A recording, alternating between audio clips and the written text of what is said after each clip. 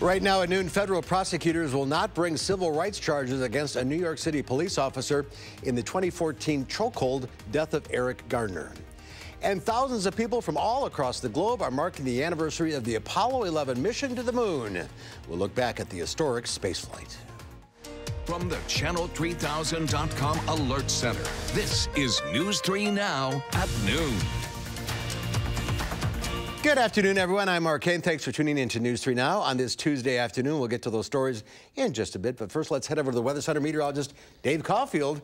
Another hot one out there. Yep, temperatures already into the lower to middle 80s, and with that humidity, it could feel like the mid 90s, even some upper 90s later this afternoon. On Doppler track, we're quiet across southern Wisconsin. We noticed some thunderstorm activity just to the north and west, just crossing into southern Minnesota. I don't think we need to worry about thunderstorms until we get to later tonight as a cold front passes through. Madison on the Edgewater Skycam, looking at partly sunny skies. A nice looking picture, but it's a little bit of a different story if you step outside. Temperatures are in the lower to middle 80s for most of us, still some 70s closer to Lake Michigan. You factor in that humidity, already feeling like 91 in Boscobel, 93 in Mineral Point. So temperatures and winds over the next 12 hours will be in the low 90s for highs once again for this Tuesday, and then as we head into tonight, we'll be falling through the 80s and 70s. We'll talk about when the core of this heat and humidity gets to southern Wisconsin in your first alert forecast. I was a little surprised this morning walking the dogs. It was like a cool breeze. Yeah, not too bad. Not anymore. It sneaks up on you for sure. Yes, it does. We'll see you in a few minutes. Thank you, Dave.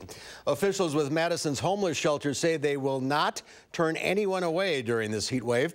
Madison area homeless shelters have issued a weather exception due to extreme temperatures. From Tuesday until July 22nd, homeless shelters will not turn anyone away, even if they've already reached their limit on stays at the facility. Both Porchlight and the Salvation Army normally limit the number of stays to 90 days per calendar year. When that time expires, it's hopes that they will find housing or employment or something along those lines. But if they do not, then they're not able to use the shelter facilities unless there's the heat exception night, which both shelters have done. On Monday, the number of people asking for a bed exceeded the number of spots available, so the local nonprofit Friends of State Street family quickly raised the funds to place 11 families in area hotels. A man is in custody in Sauk County after a disturbance caused Highway 136 to close for about 2 hours. The Sauk County Sheriff's Department says deputies went to a home on East Broadway Street in the village of Rock Springs around 1 a.m. for a report of a gun being fired during a disturbance. The victim ran from the home, but the suspect, 39-year-old Bradley Lewandowski, stayed inside. Emergency response teams and negotiation teams were called to the scene.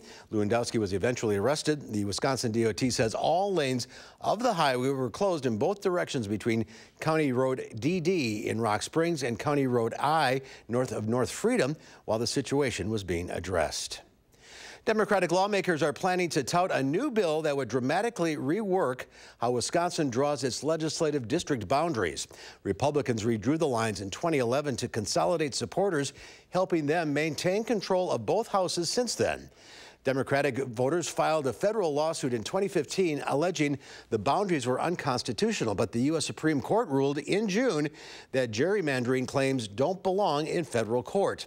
Two lawmakers introduced a bill a week before that ruling that would require the Legislative Reference Bureau to draw boundaries with legislative oversight. The bill has 3 Republican co-sponsors. Federal prosecutors will not bring civil rights charges against a New York City police officer in the 2014 chokehold death of Eric Gardner. Officials were attempting to arrest Gardner on charges that he sold loose, untaxed cigarettes outside a Staten Island convenience store. Gardner refused to be handcuffed and officers took him down. Gardner's dying words, "I can't breathe," became a rallying cry for police reform activists. A state grand jury refused to indict Officer Daniel Pantaleo on criminal charges. Chokeholds are banned under police policy. The medical examiner found a chokehold contributed to Gardner's death. This is an outrage, an insult to injury. You killed my son, and you won't get away with it. I stood quietly by for 5 years. I'm not being quiet anymore. Mayor Bill de Blasio says it was a mistake for New York City to wait years for federal prosecutors to investigate the death of Eric Gardner before beginning disciplinary action against the officer accused of putting him in that fatal chokehold. However, de Blasio did not say whether the city intends to fire the officer. Greek police say a 27-year-old man is in custody and has confessed to the murder of an American scientist, Suzanne Eaton. Authorities say the suspect hit the 59-year-old twice with his car before sexually assaulting her and dumping her body in a cave in Crete. Greek officials told CBS News Eaton was suffocated, either strangled or smothered. Authorities are charging him with Eaton's murder. House Democrats say they plan a vote, possibly as early as today, on a resolution condemning some of President Trump's tweets. Natalie Brand has the details from Capitol Hill. President Trump is imploring Republicans not to vote on a House resolution condemning his recent tweets targeting 4 Democratic congresswomen, saying they should go back from where they came. Tuesday, he took to Twitter, again writing, "Those tweets were not racist. I don't have a racist bone in my body. The so-called vote to be taken is a Democrat con game. Republicans should not show weakness and fall into their trap." We have the responsibility to uphold the dignity of government. The resolution, quote, strongly condemns President Donald Trump's racist comments that have legitimized and increased fear and hatred of new Americans and people of color. He's launching a blatantly racist attack on 4 duly elected members of the United States House of Representatives, all of whom are women of color. The president appears to be making attacks on the progressive congresswomen known as the Squad, a 2020 campaign issue. But not all Republicans see it as a winning strategy. We're going to have problems electorally down the line.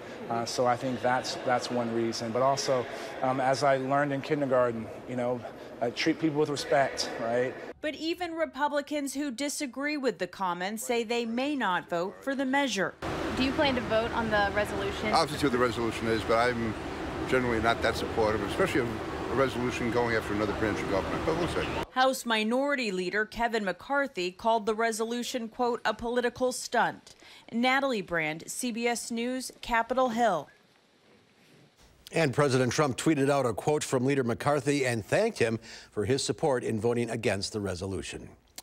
Well, it was a half-century ago today that 3 American astronauts took one giant leap for mankind, launching on a trip to the moon. At the Kennedy Space Center this morning, visitors at Launch Pad 39A cheered at the precise moment Apollo 11 blasted off for the moon 50 years ago. On July 16, 1969, a Saturn V rocket carried 3 astronauts, Neil Armstrong, Buzz Aldrin, and Michael Collins, on a 225,000-mile journey. 4 days later, the lunar module touched down, and Armstrong became the first person to set foot on the moon. Their success expanded humanity's understanding of our celestial neighbor, and most importantly, it taught us something about ourselves, that together we can accomplish any goal. NASA has set its sights on returning to the moon. The project faces cost overruns and schedule delays, but the goal is to have another man or woman walking on the moon by 2024. Quite a lot of memories there. Well, there's more to come on News 3 Now at noon. Up next, we'll see what Howard's working on in the Mr. Food Test Kitchen. Today, we're using a few of summer's best veggies to whip up a dish that's restaurant special. It's so easy, you might feel guilty once you taste how good it is.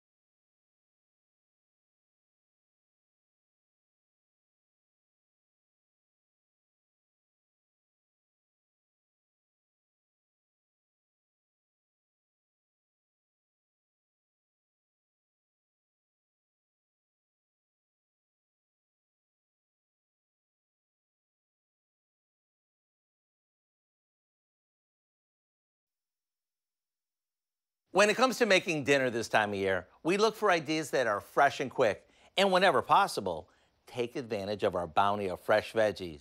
With that in mind, I know you're gonna love today's light-tasting pasta dish that's tossed with a confetti of roasted veggies. We start by cutting up a few plum tomatoes, some zucchini, summer squash, and an onion. All that goes into a bowl and gets tossed with some olive oil, garlic, salt and pepper. Next, we place our veggies on a ribbed baking sheet and into a hot oven they go until they're tender and the edges are brown. While they roast, we'll boil up some angel hair pasta, and that can be regular or whole grain. Once our pasta is tender, we'll drain it, then we'll toss it with the roasted veggies and the pan drippings, a little fresh basil, and a bit of grated Parmesan cheese, and it's time to dig in. Simple, yes. Fresh tasting, you bet. Budget friendly, of course it is. To get the easy recipe for our fresh garden pasta, simply visit our website. I'm Howard with Kelly, our resident pasta lover in the Mr. Food Test Kitchen, where today we found a fresh from the garden way for you to say, ooh, it's so good. Delicious, resident pasta lover. Thank you, Howard. There's more to come on News 3 Now at noon. Up next, an alert day continues for the heat and humidity. Meteorologist Dave Caulfield has more in your first alert forecast.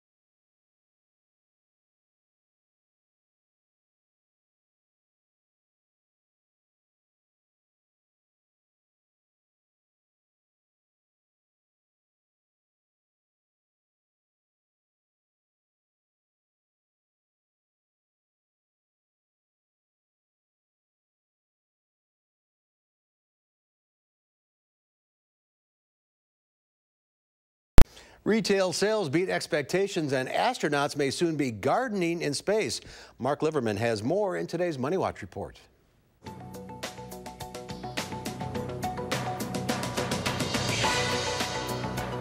U.S. retail sales increased more than expected last month, a sign of strong consumer confidence. The Commerce Department says sales rose 0.4% in June, the fourth consecutive month of rising retail sales.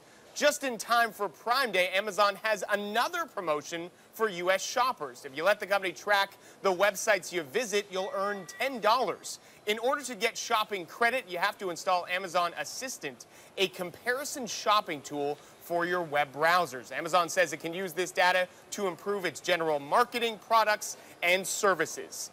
IKEA is closing its only manufacturing site in the United States. The Swedish furniture company plans to shift operations to Europe, where it says production costs are lower. About 300 jobs will be cut when the company closes its Virginia facility in December. IKEA says moving the work to Europe and importing the goods will make its products more affordable in North America.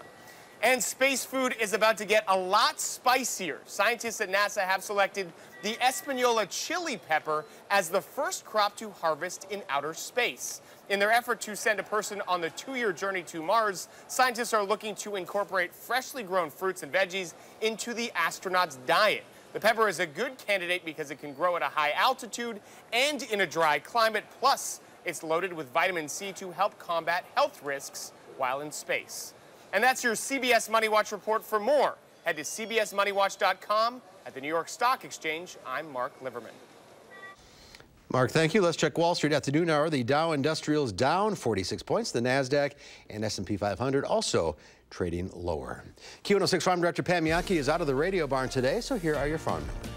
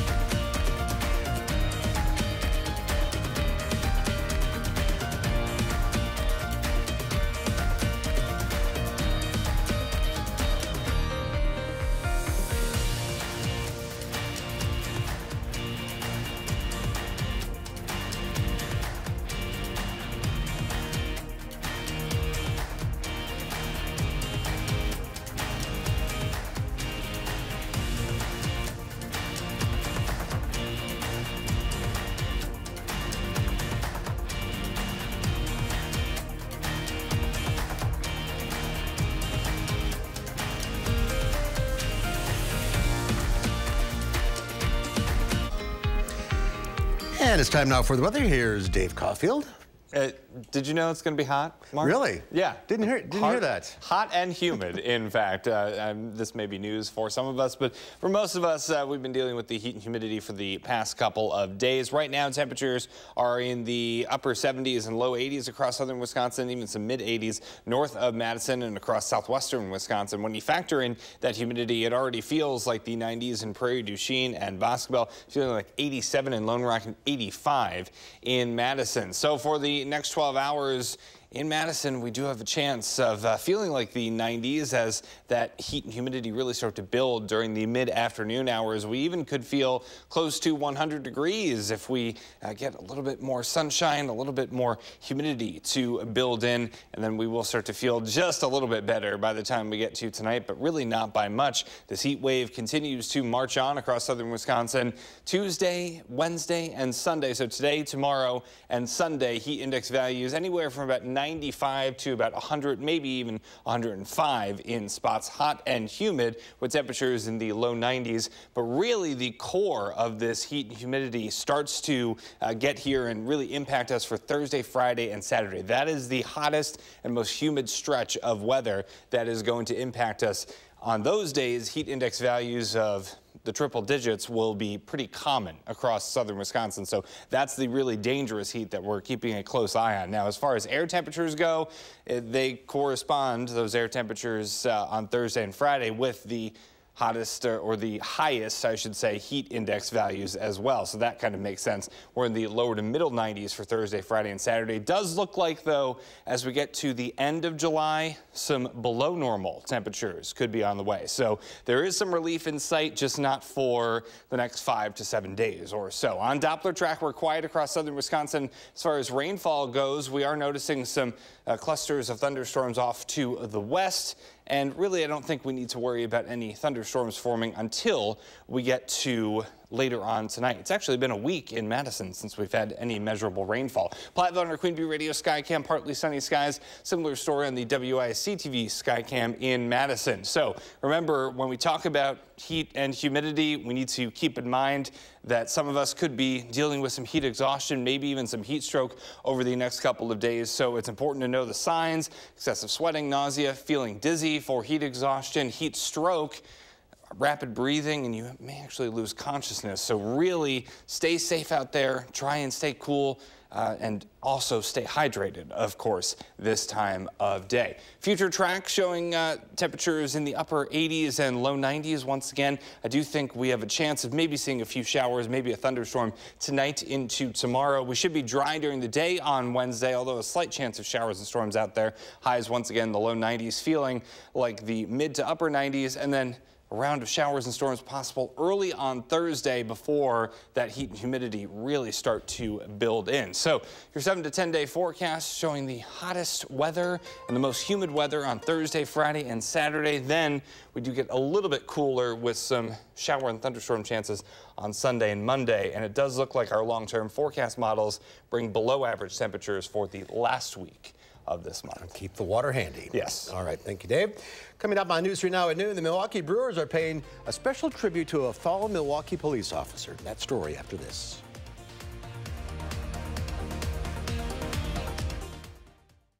He was very sick and in the hospital.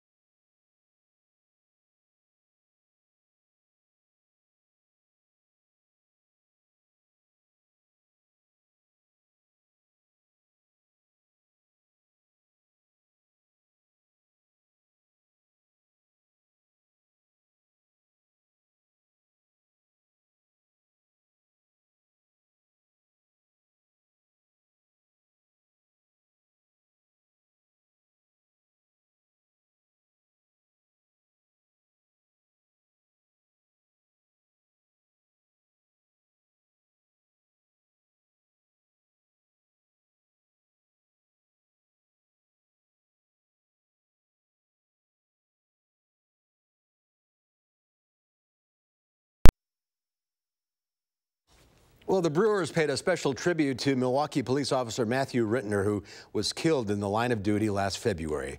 Mark McPherson has more. Brewers fans were brought to their feet Monday as the team honored Matthew Rittner. To celebrate someone like that who dedicates their life to serving others, I think it's a special tribute. It means a lot. Fellow Milwaukee police officer Derek Harris says Monday's honor comes at a time when the department needs it most. After last week's trial, kind of reliving those tragic moments over and over again, to have the Brewers just do such a kind thing. It means a lot to us. What's so proudly we hail. Officers were on hand to sing the national anthem, and then Matthew's wife Caroline took the mound to throw out the first pitch. I think today meant a lot for her to actually come and be surrounded by the tactical enforcement unit. I know she likes to come visit a lot, so anytime we can get the guys together, she really enjoys it. The mound visit also brings back memories. The Rittners were married at Miller Park 2 years ago. Matthew threw out the first pitch that day. She started to get emotional, but be happy at the same time. I think it's just part of that healing process. It's really our honor to do this tonight. The Brewers also honored a Rittner by giving Caroline the jersey that hung in the Brewers clubhouse during spring training. Not only was he part of this community, but a huge part of this community, but he was a big Brewer fan. You know, I think he would enjoy this. It's good to bring something that was special to him and honor him in that place. A special tribute indeed. All right, Dave Caulfield, cooler weather on the way, right? In a couple of weeks? Next week, yeah. Not for this week, though. We're still dealing with that heat and humidity. We noticed the partly sunny skies in Madison on the Edgewater Skycam, feeling like the mid to upper 80s, even some low 90s starting to show up across southern Wisconsin, southwestern Wisconsin to be more specific. This afternoon, I think temperatures once again close to 90 degrees, very warm and humid. Heat index values of 95 to 100 possible. All right, take it easy out there. We'll see you back here at 4.